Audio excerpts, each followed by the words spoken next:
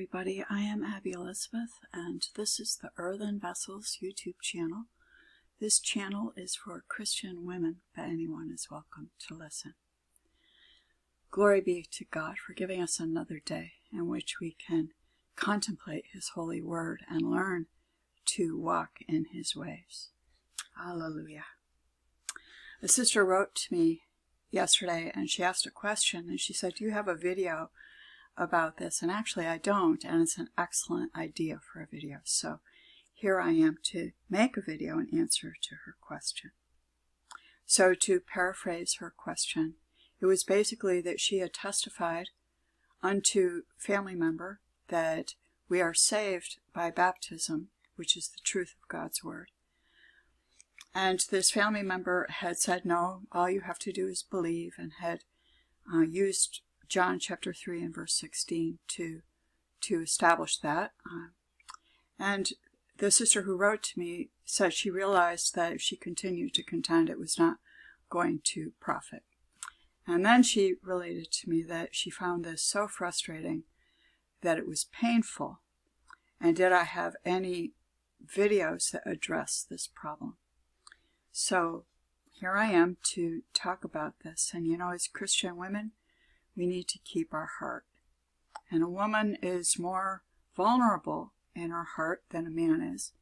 And when we're speaking the gospel unto people and when they reject it, it does hurt our heart. And we want very badly for people dear unto us to be saved. And so in order to keep our heart as a Christian woman when speaking the truth of God's word unto people, we need to remember a few things from God's holy word. So the first thing is we recognize that the word of God is the seed by which people are born again. And I'm going to go over this briefly. Let's go first to Luke chapter 11. Luke chapter 8 and verse 11. And here we can see clearly that the word of God is the seed. Jesus said, "Now the parable is this, the seed is the word of God." And may we be blessed as we consider God's word today. The seed is the word of God. Jesus said in John chapter 3 and verse 3 that unless a man be born again, he cannot see the kingdom of God. So let's go to 1 Peter. Pardon me for that noise. I have a little bit of issue with my software. But at any rate, in 1 Peter chapter 1, and let's read here in verse 23. "Being born again, not of corruptible seed, but of the incorruptible, by the word of God, which liveth and abideth forever." So the seed is the word of God. And people who are not born again can't understand it. And while they might be religious and look at the scripture to try to find their way, they're blind. They can't see the kingdom. And so they're trying to find a way to enter the kingdom when they can't see the kingdom. When we're testifying unto family members or friends, people who are dear to us, we need to bear in mind that someone who is not born again will not hear the word of God, and we can't make them be born again. And the sister was aware of this. She realized that there was no point in continuing to try to convince this family member, and it is troublesome to our heart because we love people and we don't want them to perish in their sins. So what do we do then? How do we attend to our heart?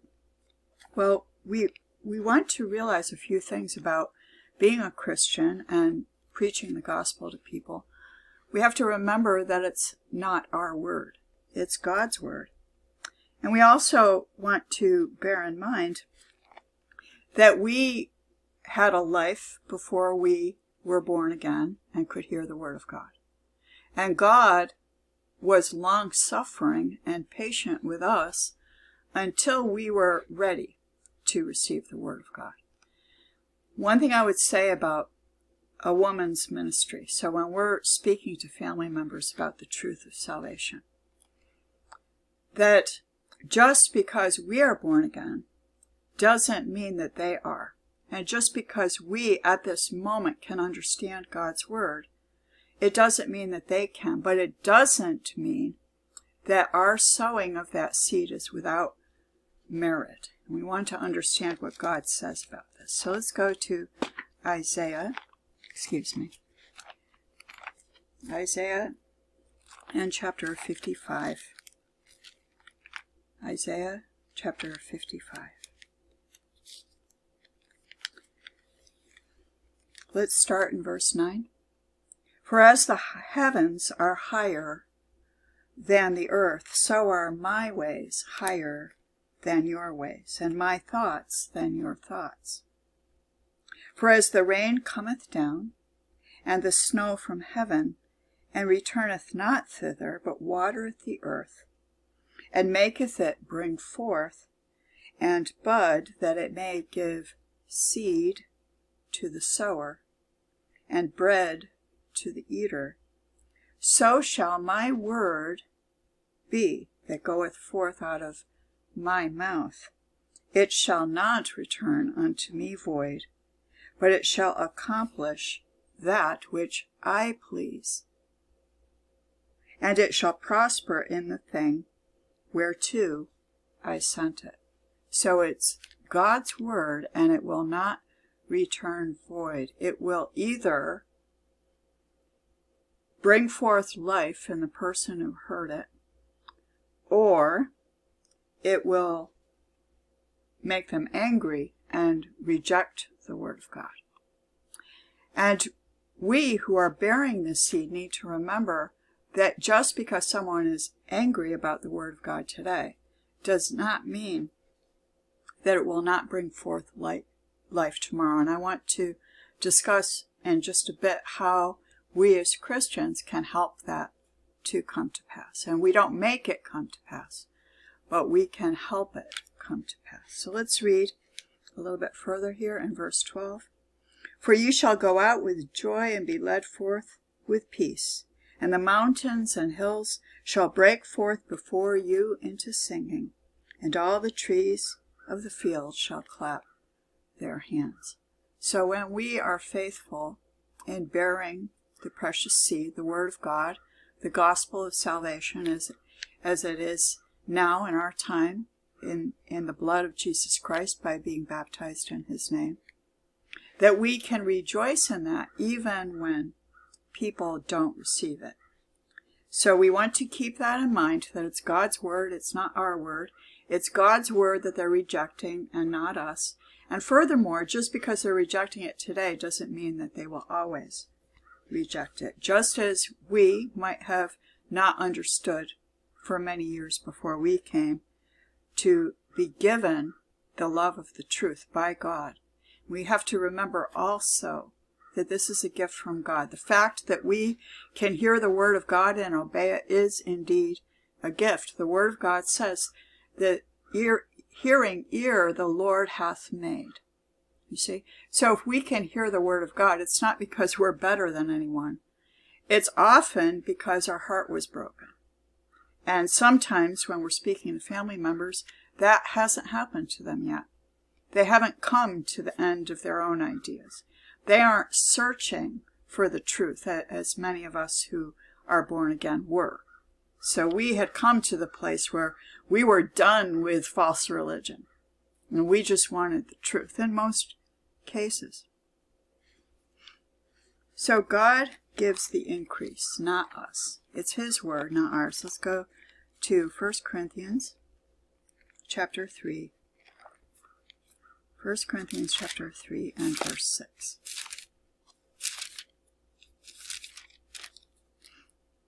I have planted, Apollos watered, but God gave the increase. So we might plant a seed and never see the person again that we planted the seed in their heart.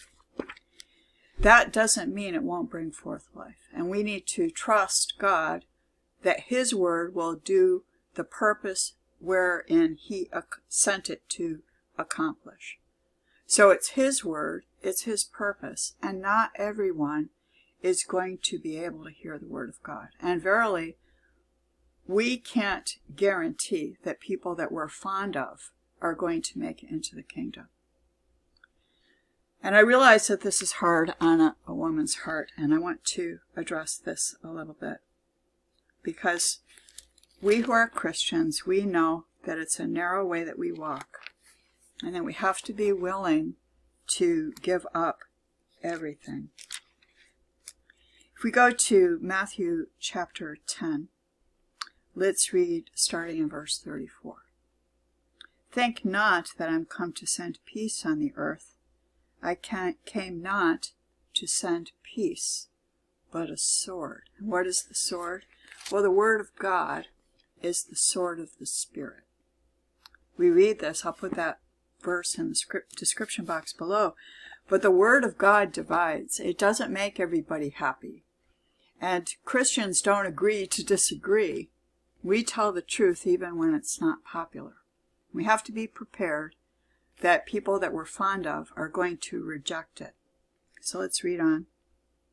For I am come to set a man at variance against his father, and the daughter against her mother, and the daughter-in-law against her mother-in-law, and a man's foes shall be they of his own household. He that loveth father or mother more than me is not worthy of me, and he that loveth son or daughter more than me is not worthy of me. And he that taketh not his cross and followeth after me is not worthy of me. So the cross that we bear as Christians is that we lay down all for the kingdom, just as Jesus Christ did. He laid down his life at the cross for the kingdom, for the people who would come to believe on his name and obey his gospel. So Jesus Christ redeemed those who would obey his gospel. And the cross is not a pretty piece of jewelry. The cross is when things in our flesh hurt because of the kingdom of God. So when we've testified of the truth about salvation unto a family member and they've rejected it, or they've rejected us, or even sometimes they might betray us unto death, that hurts our heart. And as Christian women, we have to remember that Jesus Christ, who went before us, understands our pain, and we can cry out to him. And there's two things about crying out to Jesus that we want to understand. Let's go now to Psalm 142. And there are many comforts in the Psalms. Starting in verse 1, I cried unto the Lord with my voice, and with my voice unto the Lord did I make my supplication. I poured out my complaint before him, and I showed before him my trouble. So when our heart hurts because of this kind of thing or other things, the first thing we do is we go to the Lord and we ask him, we supplicate him to have his hand be upon the situation that we are not able to change, for it is his word. It's not our word, it's his. So we can go before the Father and ask him to have his hand upon the life of the person who right now is unable to hear the truth. And they're just not born again yet, and we don't make people born again. Only God does that. So we bring that supplication before the Lord, and then we pour out our complaint before him and show him our trouble. So, you know, a lot of people think that they always have to have perfect faith and they always have to be rejoicing. But the truth is that when we are Christians, there are many times in which we are suffering for the kingdom. And Jesus Christ knows that because he was a man of sorrows. And so we bring that before him. We show before him our trouble. Verse 3, when my spirit was overwhelmed within me, then thou knewest my path. So we get overwhelmed. It's okay to feel overwhelmed. And when we cry out to the Lord, then He knows us. He knows that we love Him and that we want to walk in His ways. Then thou knewest my path, in the way wherein I walked have they privily laid a snare for me. And the thing is, they have laid a snare, whether or not they're aware of it. Because when our family members reject the Word of God and our heart is hurt, that alone can cause us to stumble. So we want to remember that even when people deliberately oppose us, they do so because they're blind. And I would say this is like, if you had a family member who had been admitted to the hospital with a severe infection and a very high fever, and they were ranting and raving because of the fever, would we take to heart the things that they said, even if they accused us of horrible things, maybe of poisoning them or trying to kill them? Would we be offended at that? No, we would pray for them, that the Lord heal them in Jesus' name. And the same thing is true when someone in the sickness of their sin rejects the Word of God and reviles or persecutes us. They're sick from sin, and they really don't know what they're doing, even though they might be aware, they might be conscious in their mind what they're doing. They're not aware of what they're doing. Because what they're doing, if they keep at it, is sealing their fate in hell, and they need to repent. And we can't force people by arguing with them, of course, to repent, but we can pray for them. And when we pray for them, we know that God hears. So I want to, and I do advise you go back and read the rest of Psalm 142 because it's very beautiful and it will comfort you. But I want to go now to Psalm 145, and in particular, verses 18 and 19. The Lord is nigh unto all them that call upon Him, to all that call upon Him in truth. So when we know who God is, and we know who His Son is, and we've been redeemed by being baptized in Jesus' name, we call upon God in truth. Someone who thinks that God is something other than the one true God, the Holy Spirit, the Father of the Lord Jesus Christ, that God is not, He is not nigh unto them. He might draw them to Himself. He might see that they're mistaken, that they've been falsely taught, that they're out of the way, and He might draw them unto Him, but He is not nigh unto them. He is nigh unto them who call upon Him in truth. Verse 19, He will fulfill the desire of them that fear Him. He also will hear their cry and will save them. When these things happen, it is very difficult. It's very frustrating. It can cause us to be just frustrated and upset. And we can't overcome that or anything else on our own power. We have to turn to the Lord and get the strength from Jesus Christ when we cry out to Him. Let's go to Psalm 126. Psalm 126.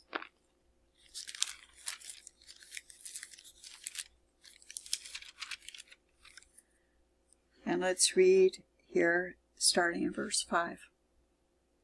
They that sow, so what are we sowing? We're sowing the Word. They that sow in tears shall reap in joy.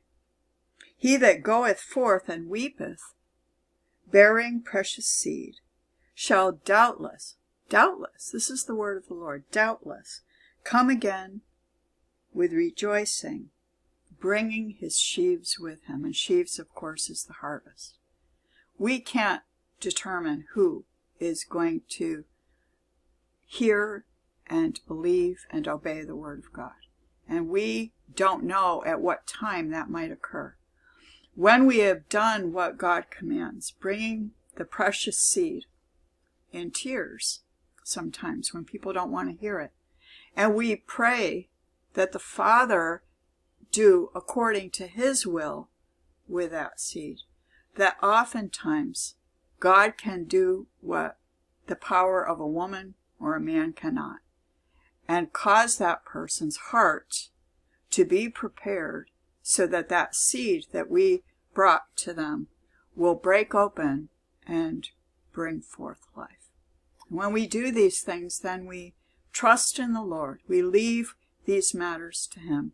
We turn our mind away from someone who's rejected the Word of God and turn our attention to the Lord first, and then we turn our attention to bearing the precious seed to someone else who might be able to hear, knowing that as we do this, God is in His heaven and He's looking upon you, my sister who asked, and any of us who do this, with love. And our Heavenly Father loves us. When we do these things, when we suffer for His name, He loves us.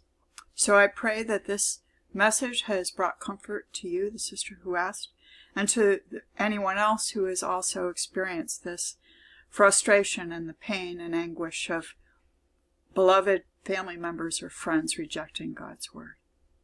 May the word of the Lord go forth today and bring comfort unto many today, in Jesus' precious name. Amen. And may God our Father get all the glory forever. Amen.